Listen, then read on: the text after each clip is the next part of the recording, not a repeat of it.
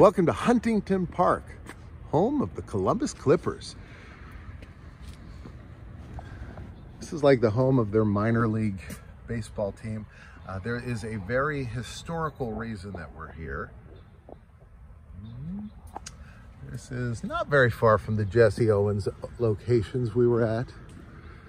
We're on Neal Avenue at the corner of Nationwide, near the Nationwide building.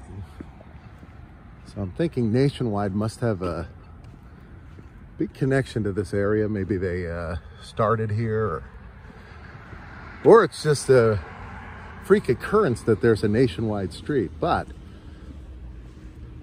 we've got Harold M. Cooper, from clubhouse manager to general manager. He was the patriarch of Columbus baseball. And then there's a bunch of plaques here. So Columbus's first professional baseball game was here in 1876. It says the famous Milfords were defeated by the Columbus Buckeyes 11-0. First Major League Ball club in Columbus was those Buckeyes. Talks about the Columbus Reds in the Western League, the Negro Leagues in Columbus. Says Satchel Paige played here. The Columbus Senators played at Neal Park, and the Redbirds, the Jets, and the Clippers.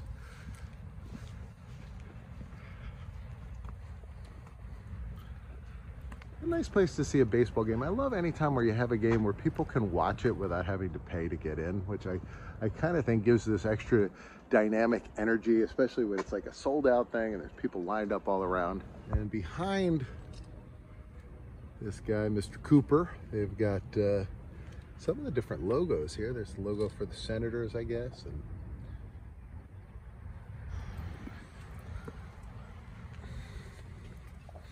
the Jets, Columbus Jets, the Columbus Clippers. You can see the Clipper there. And then looks like the Cleveland Indians logo there. So I guess maybe there was a Columbus Indians team at some point in time. I've made it to York Steakhouse. This is one of the places I found out about that I really want to go to. We tried to come here last night, and they close at 8:30 on a Saturday, which I don't think I'm going there tonight. So I'm here. It's early in the morning. They are not open, but I'm going to walk around, see if I can look at the building. This used to be a chain. There used to be hundreds of York Steakhouses all across the country. And now we're down to one. Now this, I do not believe, is the original location. But it's an old location. It's one of the oldest restaurants in Columbus now. It's a chain steakhouse. I would compare it to the Sizzler or Ponderosa, a place like that. It was big in the 70s. They had a lot of them that were inside of, not grocery stores, shopping malls. So like your big shopping mall in your area, you'd go to the mall, could eat at York Steakhouse. Let's go walk up and look at the place where they have sauteed sirloin tips. Family price dining, the original since 1966.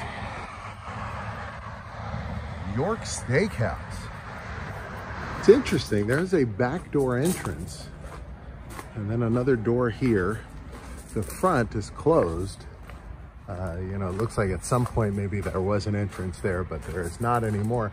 And it says use front door, which is just a door in the back. There are no windows. This is a windowless restaurant. So there's no way to peek in and see what's going on. There's a lot of cars on the other side, and there's people standing out there. And I believe the restaurant doesn't open for a couple hours. So I don't know what's going on. Yeah, it says open daily at 11 o'clock. Family price dining. Columbus really is beautiful. Here's a look at this, thinking like maybe the Ohio River. Wonder why there's seating over there. Wonder if they do some kind of cool water shows or something. So right over here, across from the F&R Lazarus Company, is this giant gavel. This thing is huge.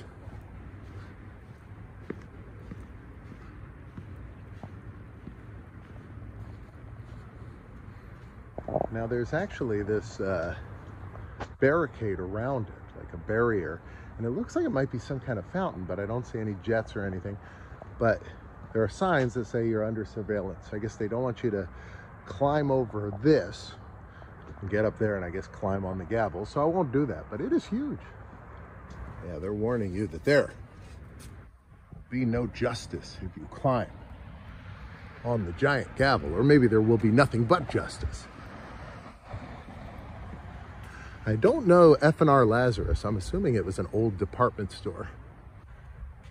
Well, we've got the directions on here, so we're standing northwest.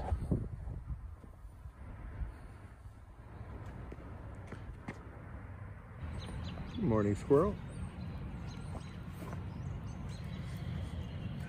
We are on the campus of Ohio State.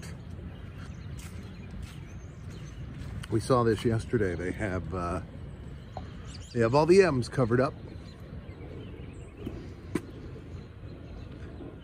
I was watching the Jesse Owens story in preparation of my Jesse Owens video.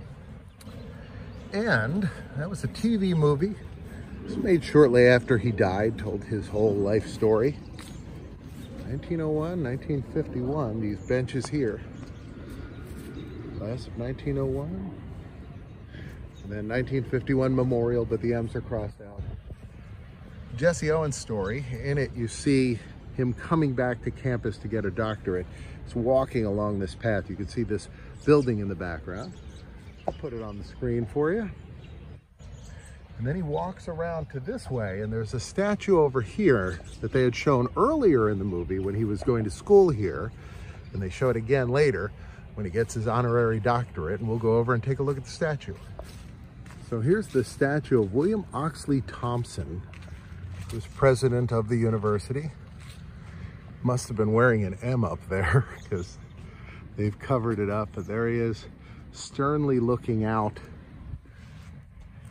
onto the campus. One of the subplots of the Jesse Owens story is that Jesse Owens came to this college and they wanted him here because of his athletic prowess, but he had so much trouble doing the work. He really was not a good student, and so he would study and study, and it was so hard for him. And there's a scene where he's sitting on a bench that they had over here, and he's trying his best to learn some subject and really blanking on it.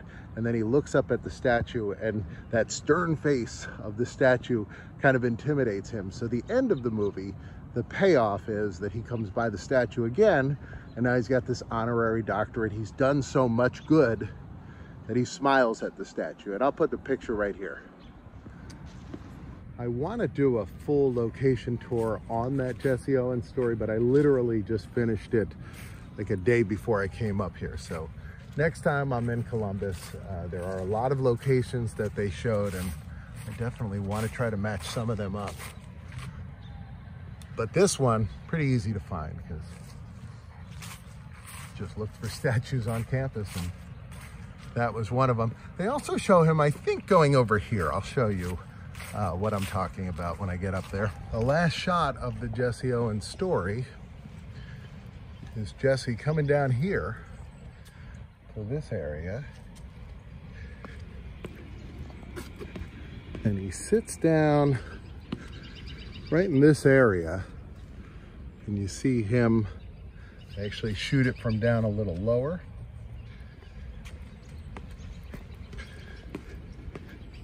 Then you kind of see him all alone on the campus. He would have been sitting right here, actually. And you see it from this perspective. And he would have been sitting over there. Camera would have been down this way.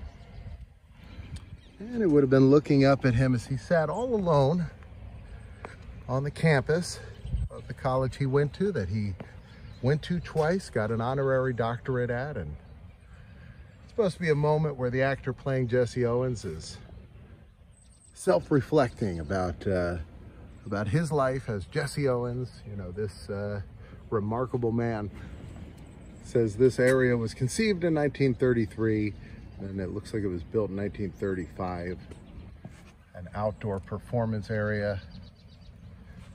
And yeah, they show it at the end of that movie. In the movie, this city fills in for Cleveland, fills in for Columbus, which it is, and I believe it fills in for Alabama in some parts. And then other scenes were shot in Los Angeles. There were a lot of great actors in this. Norman Fell, Mr. Roper, Tom Bosley, Mr. Cunningham from Happy Days. By the way, speaking of Happy Days, if you enjoy this video, be like the Fonz. Give it a thumbs up, and while you do, go, hey! I'd appreciate that. I also appreciated that in this movie, Vic Tayback played Abe Saperstein, the creator of the Harlem Globetrotters. Also in this movie, Tom Bosley plays Jimmy Hoffa. And Ben Vereen's in the film. There's just a lot of great actors. I really enjoyed it. And it ends right there. There are food delivery robots rolling around here. Just pulling over there, I guess getting ready to deliver breakfast to people.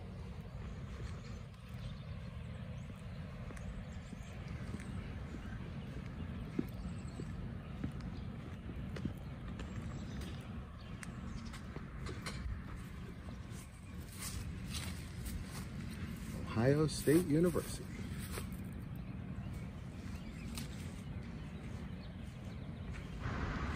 Made it to a Wendy's. Wendy's started in Columbus, Ohio. I actually went to the location of the first Wendy's. I'll put it up on the screen right here, and I'll put another box over here you can click, because I'm out of time on this one.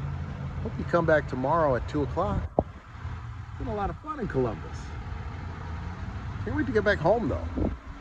See you tomorrow at 2 o'clock.